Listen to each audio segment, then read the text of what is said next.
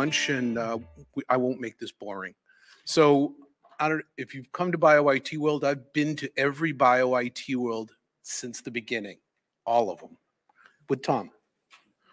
So my partner, Chris Dagdigian, is a keynote speaker every year. He closes out BioIT World, and he's known for talking fast, and it has a huge slide deck. He'll do 120 slides in 30 minutes. I just want to let you know, I'm not him at all. I'm actually going to be the opposite.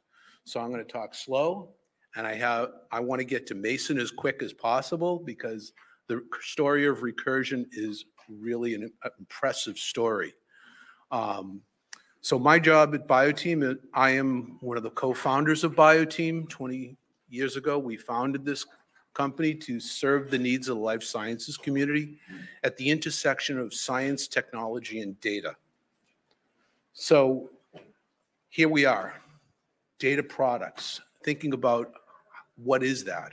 What is a product? What are data products? About 2 years ago, I started doing market research and spoke to Mike Montello at GlaxoSmithKline. I talked to John Apathy when he was at Bristol Myers Squibb. I read a book called Goliath's Revenge. It's all about digital transformation. And it's about big companies having to look at small, nimble companies and partnering with them to do digital transformations. So when I was talking to the big Goliaths of the industry, I asked, who's David? And a name came up consistently, Recursion Pharmaceutical. So then yes. Gee, we have a whole contingency here.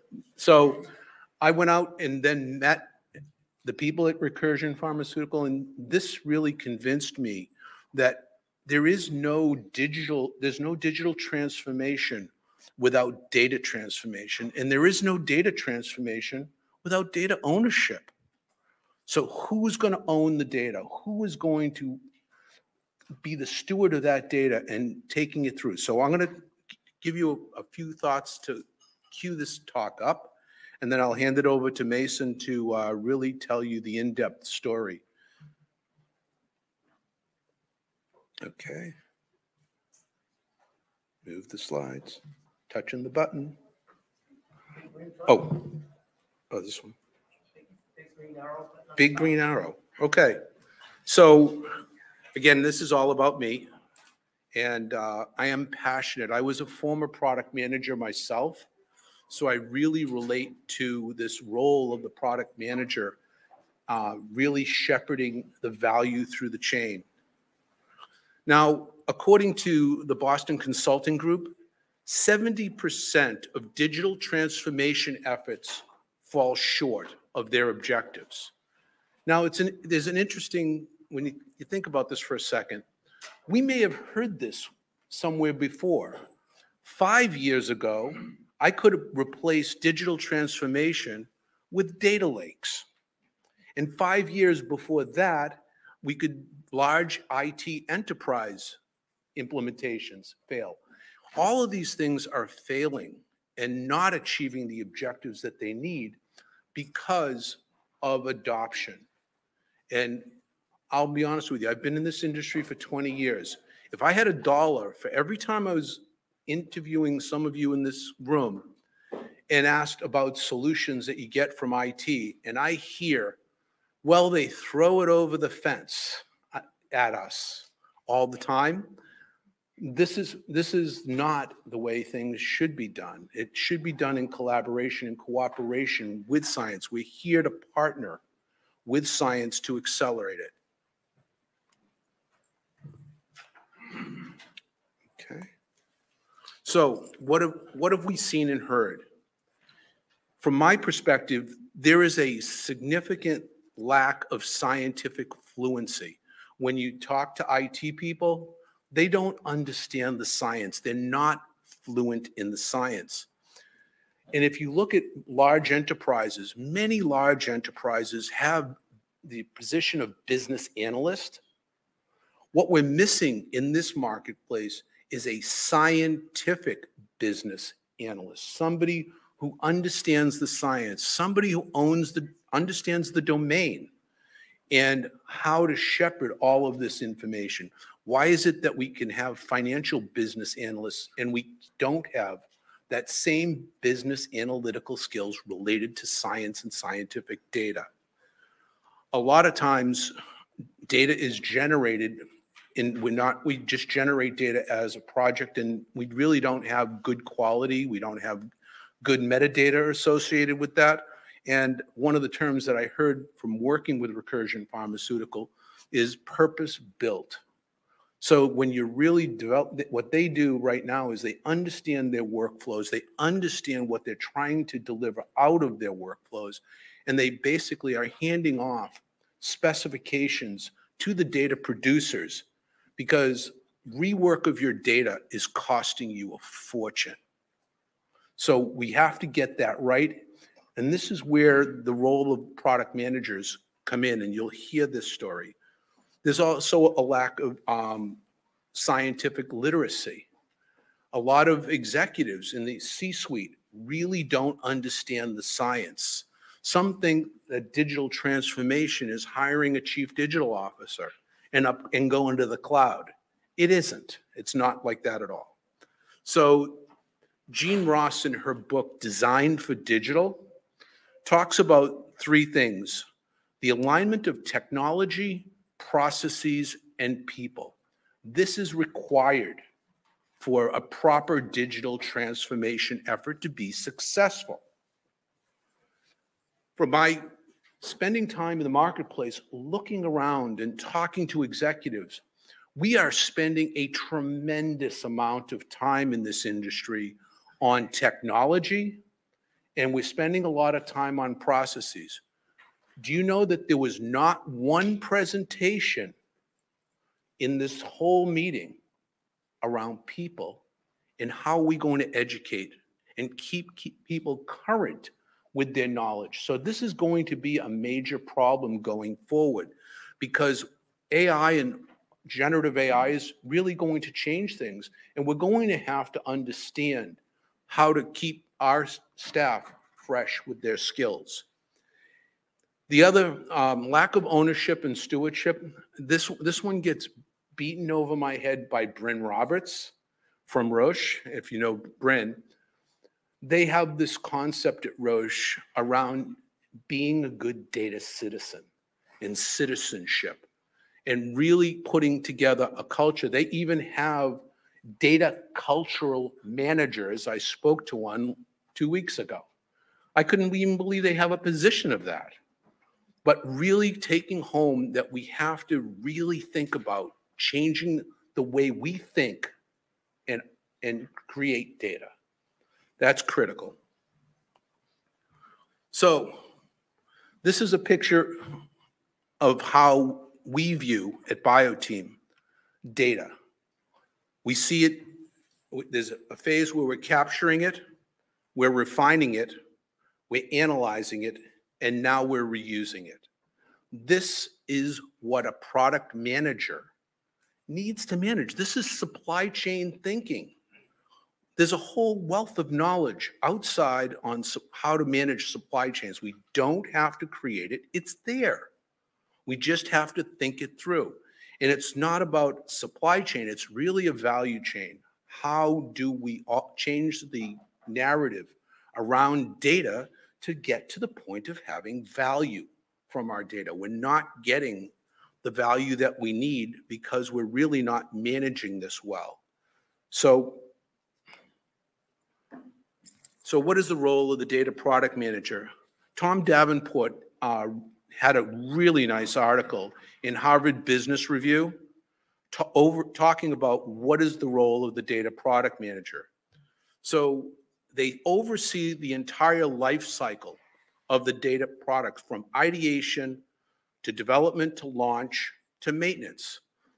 What we've done in the past, that's a product mindset when we do that. Project mindsets are all about, we have a project, it has a beginning, a middle, an end. There's no life, that's the life cycle. On time, in budget, beginning, middle, end. That's a project. And we talk, and sometimes back in the day when I used to interview people and say, so you have a data lake. Yeah, we got 10 petabytes in our data lake. Okay, what are you doing with the 10 petabytes, and is it even accessible to anybody? This is project mindset, output, product thinking, outcomes. We over it. Project managers, data product managers have to work as cross-functional team members to ensure that the product is always going back to meet the business need of the scientist. How does it track back? And it's not one scientist, because I can tell you that when your data producer is your data consumer, you have by definition a silo. Because there's no supply chain from beginning to end. There's no thought. This is where you have shadow IT, shadow all kinds of things all over the place, where we're generating data for one single use case and one single thing. Product managers are out there understanding all the stakeholders and understanding who is going to use that data. What do they need? So they ensure that the products that they're producing. And what is a data product? It could be a dashboard. It could be an Excel spreadsheet for that matter. It doesn't matter what form it is. If we're producing a set of data to be consumed by somebody, that process of taking something raw material and turning it into something consumable makes it a product. And we should be treating it and valuing it like that. So is it feasible? Is it viable? Is it desirable? Product managers have to think about these things. Is it compliant with legal? Is sharing? What's the KPIs? How do we monitor this over its life cycle? So we're going to generate data early on, and then eventually we might sunset that data product and move on. Something has changed. Generative AI has come in. Now we don't have to have spreadsheets. We just talk to Excel now. We don't even have to do anything. So all of this. So that's the role of the product manager. So what are the skills to be effective at product manager? And communication is everything. I know from being a product manager myself, it's a very hard job because you have a lot of ownership of things, but you don't have people reporting to you. What you have to do is your influencing skills are critical to building these cooperative teams where people all work together and feel like that, but they don't report to you. That's an art form, getting people to do things for you when they don't report to you. Everybody knows that. You try to that. They foster a culture of data values and thinking of an asset. So they're the champion. They're leading the way and setting the pace. They encourage cross-functional collaboration. They keep their skills up, and then they're continually plugged into the network so that they're constantly bringing back information to this team. So that's data product managers. I told you I was going to not talk a long time so that you could hear the story, but it is my pleasure and honor to introduce Mason Victors from Recursion Pharmaceutical. He was the former chief product officer when I met him, and now he and I are both what we call fellows, working on special projects and doing the things that we love. So please welcome Mason Victors.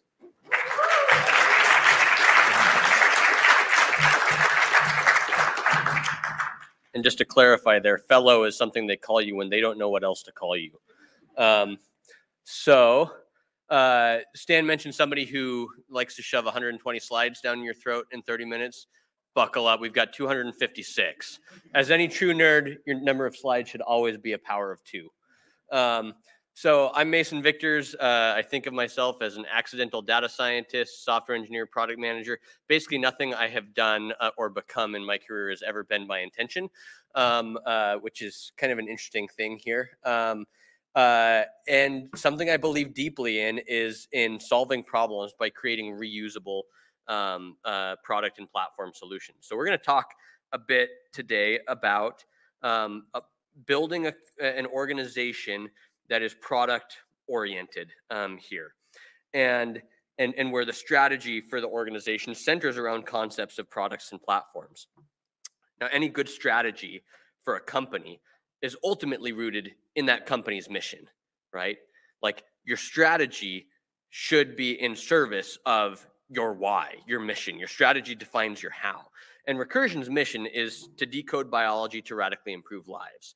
It's a pretty bold ambition that is something that we think will keep us working hard for the next 5 decades or more here. And in service of that mission, we have come to realize that we have to take a different approach to developing therapeutics here. Luckily, a former colleague of mine 6 years ago, identified that that there was a lot that had been developed in the discipline of product management in other more traditional tech settings that would be of great service to us if we could adopt some of those same concepts and bring them into this tech bio company. And so, so product management has actually been a core part of Recursion since late 2016 here, where we started thinking about what we were building, not as just like we're running assays, we're generating data for to be able to find some hits and advance those into candidates, but ultimately where we began focusing on building what has since been dubbed the Recursion OS, or the Recursion Operating System, which is a set of scientific and technical capabilities, products or platforms that enable quality, relatability, and scale of our data in order to derive novel insights. And this, just to tell you a little bit about the Recursion Operating System, in terms of the capabilities here, over the years we have developed our ability to leverage close to 50 different human cell types on our platforms, our standard platform here, using massive small molecule, well, I shouldn't say massive small molecule libraries, large small molecule libraries given the size and stage of the company, and the ability to generate truly massive amounts of human induced pluripotent stem cells here. We have developed robotic automation capabilities that allow us to conduct several million wet lab experiments per week. So looking at well over 1,536 well plates conducted every week in our high dimensional phenomics assay, which has led to us generating over 23 petabytes of data. And this is probably already old because I put these slides together a week ago. And so this is what we believe is to be one of the world's largest relatable in vitro biological and chemical data sets here. This is powered also by our top 500 supercomputer called BioHive. You always have to have a clever name for these things. Somebody came up with that one. And ultimately, setting that compute capabilities loose on these data sets allows us to derive multiple trillions of relationships between these biological and chemical perturbations in our maps of biology, as we refer to them. And these ML-based relationships fuel our discovery engine, and those get further validated by yet additional high-dimensional data sets or data modalities here, and we're basically creating these cycles of virtuous cycles of data generation and discovery. Now, so what does this have to do with products, right? Here, hopefully it's semi-obvious that that looking at this, you can see that this isn't a one-time thing, right? That's a key difference here is when we conduct a screening campaign for something, we're not just conducting that to generate that data to answer that particular question. We're doing it to generate data that can fuel lots of other questions down the road. It can help us ask more questions, right? Here, and so there's that intentionality, this fit for purpose effort here, where as we invest in these capabilities with the mindset of scale and reusability, thinking of them as a product that will be used again and again, it actually changes the calculus of what you can do with it, So in short, like why the recursion operating system? Well, it's ultimately because we want to improve our ability to discover potential therapeutics at a greater scale. And you might ask, well, why not directly put your energy into discovering those potential therapeutics instead of focusing on building these products here? The way I like to think of it is I think of these as functions of how much you're able to discover over time.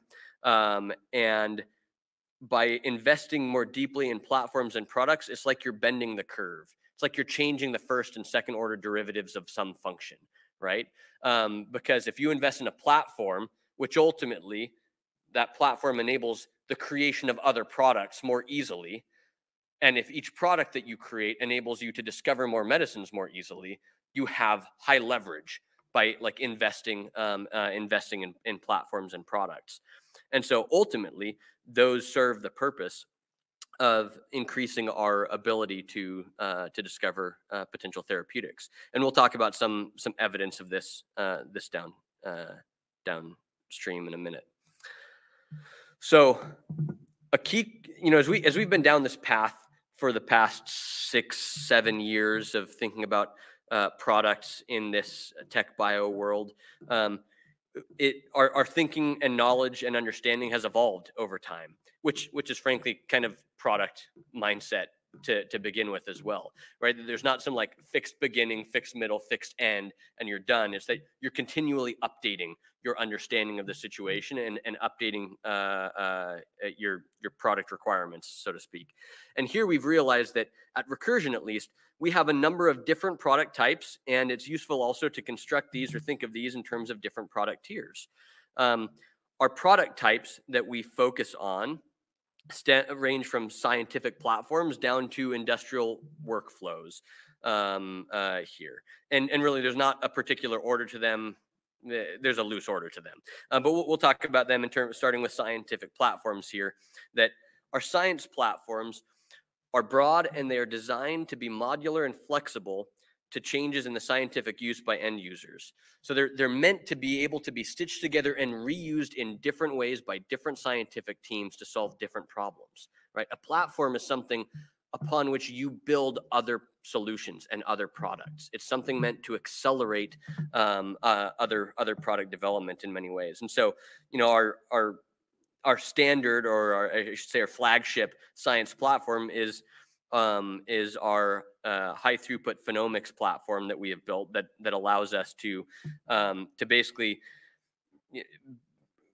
easily create these whole genome arrayed CRISPR knockout screens in multiple cell types, as well as profiling our compounds across many cell types, not in univariate assays, but in these high dimensional imaging assays that fuel our maps of biology that we create. Another example, if you look down below at this little GIF I have, comes from our in vivomics platform, which is the development and integration of hardware and software and scientific protocols to allow us to digitize our in vivo studies and models at Recursion, which is extremely powerful when it comes to identifying early signs, for example, of in vivo toxicity or liabilities there. These platforms, again, the key thing here is that they are meant to be leveraged in standardized or like modular ways to accelerate the creation of other products here. So there's not, for example, just one thing that is done with the phenomics platform or the in vivomics or our TrekSeq platforms, but multiple things, multiple products rest upon these. Next, we have digital platforms. And of course, any talk about a digital platform is incomplete without the gratuitous video of somebody walking in a server room and like typing on some keyboard there. You always have to have that. But our digital platforms are the underlying technology frameworks and architectures, as well as interfaces upon which other end user facing products can be added. So, one thing that I feel personally was a game changer for Recursion is when we started like deeply thinking about our engineering infrastructure as a platform and how to set that up as a platform so that other products could be launched far more effectively, and taking it from each product is its own special snowflake to identifying those common standard routes to be able to develop and launch and deploy those easily. Our data lake is a digital platform providing frameworks and architectures and ways for users to be able to systematically access that data to build other products resting upon that data here. Our software applications, this is typically what we think of when we think of products. If we're not thinking of some physical product, we were often thinking of like an app on your phone or something like that. And our software applications are products that are context specific and narrower is a hard word to say, narrower in purpose than platforms, right? They are now focusing in not on like a general reusable framework that lots of other products can be built upon, but they are solving a particular problem, right? And that's what they're oriented to. And so here, you know, I threw up just some examples of GIFs of some of our software products that basically are meant to be interfaces for our users to answer and solve particular problems in the drug discovery process at Recursion. Some of these things, you know, this talk was titled Data Product Management, right? And I kind of think, well, most of these things are about data, and if they're not about data, they're about data, like at the end of the day, right? So some of these things, the thing in the top left here is a tool built at Recursion called Experiment Delight, which is centered around that it's not, you're not analyzing data with that, but you are making it easy to generate data from that. It's a scaled experiment design tool that allows us to design these effectively, you know, millions of biological experiments every single week with appropriate controls and everything, and just have that work effectively here. And so, you know, these software applications, they're either built with the purpose of making it easier to generate data, or they're built to process that data, or they're built to convey that data to end users here in a number of different ways. Now, all of these types of products ultimately get stitched together in what we deem to be, you know, maybe like a meta product. An industrialized workflow is what we call them. And these are basically a series of standardized processes consisting of a series of applications or digital or scientific platforms, along with, you know, all of these flows that connect them together. So it's, once you have all of those pieces built as platforms or products, then you can stitch them together to create effective workflows for whatever your purpose is. And now you'll look at these and see like, well, like nothing, most of this is not new. You know, we do hit to lead, we do lead optimization, we evaluate our candidates, we do IND preparation. Absolutely. And what I'm trying to highlight is what is often deemed to be can be a very manual and human-centered approach can be standardized by leveraging platforms and products here that effectively turn this into a less bespoke venture, but more of a standardized and frankly industrialized venture. Now, I talked a bit about different types of products here. I want us to spend just a minute on product tiers here. This is an important concept that I think often we under acknowledge, which is that products will go through a life cycle and they will need to arrive at different levels of maturity depending on your product needs. Not all products need to be that shiny app experience that that we often interface with. Some products, it's okay that they're a bit clunky. It's okay that they're a bit rough around the edges. Ultimately, products are meant to solve a particular problem and to solve that problem in an appropriate way, but still a consistent way here. And so our products might mature over time from being a prototype, which is, we often talk about it as like throwing spaghetti on the wall and you find out what sticks there. And when you find out that something is sticking, we invest a bit more in that because that's telling us there's demand. The users are saying, this is useful. It is solving my problem, right? And again, this is a key aspect of product mindset, is not assuming that you know what the ultimate end state should be from the beginning, because odds are you don't. Odds are you need that iterative feedback from your users to tell you more of this, less of that here.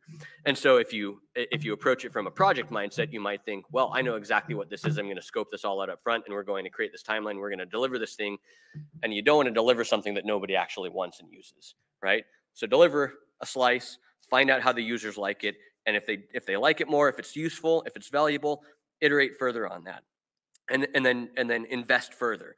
And eventually, we get to our flagship products that are meant to be, more of that fully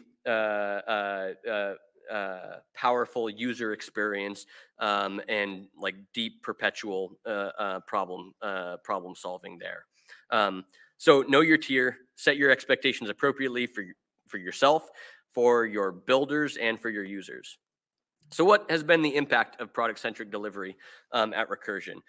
Ultimately, it has led us to create these products, platforms, and ultimately teams of people that accelerate the creation of a rich pipeline of drug discovery programs and clinical candidates, which continues to grow. We were excited to announce another advanced candidate recently, which ultimately comes from these products and platforms that have been built at Recursion. Now, how do you achieve product-centric delivery? This is kind of a paradox here, that your why becomes, let's see, how do I put this? Your why becomes, it's your initial motivation, but it also becomes like the thing that pushes you along further. So why do you want product-centric delivery? Because typically you want to have scale. You want to have reusability. You don't want to be reinventing the wheel each time. Well, how do you achieve that product-centric delivery? By beating the drums of scale and reusability, right? If you're saying like, if you're constantly reminding yourself and your organization that you're not just doing one thing once, you're trying to do this in a repeated way, then that forces people to think down this product route as well here. So if you keep your eye focused on scale and on reusability, that actually helps drive product-centric delivery, which ultimately drives scale and reusability there. So again, connect with your why ultimately for going down a product-centric route. Organization is a key piece here. Oops, I went back. Organization is a key piece. What we have found in this non-traditional setting is that it's key to focus in on cross-disciplinary teams as the fundamental unit of product delivery. And these are very non-traditional teams, or at least they were 5 years ago. They're becoming more accepted now in this current era. You've got to focus on hiring and growing product managers. And I say both. It's not just about hiring them, but also growing them. We've found that sometimes our most effective product managers have been those with no formal product management experience at all, but who have a product mindset. They show that they can think in this way, and they bring some domain experience and knowledge, and that has been a recipe for success. Other times we find people that have good product management experience and also have like peripheral domain knowledge that's relevant to where we'd assign them. But that combination has been really key in this tech bio world. So what I would say is I would not go so far as say just go hire anybody that has a product management title from any other company, because you will likely find people without some domain specific knowledge that can be really, really valuable here. I am running out of time. I did not go through these 256 slides nearly as fast as I thought. Some quick pitfalls to avoid in tech bio product management. And really all of these are I could say these about product management generally. Be really clear about your roles. Make sure you understand the roles here and that you're unambiguous in how you declare these, right? Effective product teams require at least three, I would say collaboration between three roles. They might not always be three separate individuals, but somebody that is focused on the product management, somebody that is acting as a technical or a scientific lead that is focusing on the how, and the people managers that are helping coordinate the entire teams and make sure that the teams are staffed with effective people given the mandate of the team, and make sure that you have strong partnership in these key roles and that there's no role ambiguity. Another key thing is we have to make sure that we do the bottom, not the top, as you go this route here, right? If you're trying to solve a problem, make sure you know what that problem is so you can create an appropriate solution given your limited resources that you have. One thing I like I tailored this since we're in Boston here. If you need to get to the moon, build a rocket ship. If you need to get to Providence, Rhode Island, build a car, right? Don't build a rocket ship to go to Providence, Rhode Island. And if you only need to go there once, walk. And so understand what you really need here and don't misengineer your product. Okay, last pitfall to avoid, misassigning expertise. This is a key thing, I think, when it comes to effective product delivery. You have to understand who are the experts in what. The users, they are typically the experts in their problems. The builders, the software engineers, the scientists, they're often experts in the solution space. A lot of tension occurs when people think they're the expert in the other thing, right? So like make sure you understand, like as a product manager, or who your product manager should be listening to for what parts of this journey. They should be listening to the users to understand the problems, the builders to understand the solution space here.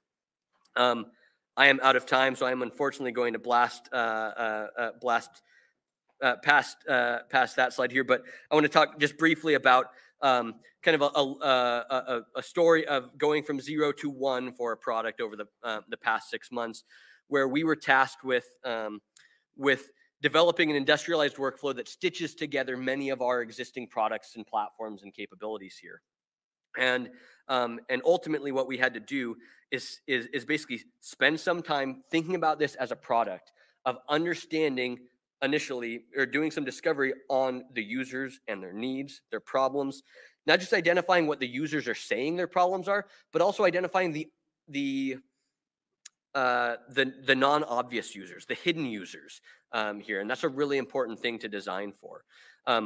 In this case, we wanted to make sure that our data became our fuel, not our exhaust, right? And our users, what they were asking for was not necessarily that, but we were thinking of future us and what that need would be.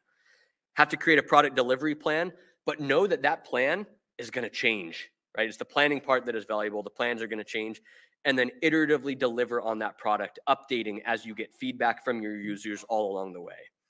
And with that, my time's up. I just want to acknowledge many of the current and past recursionauts that have influenced my understanding of product management in this space. And that's it. Sorry.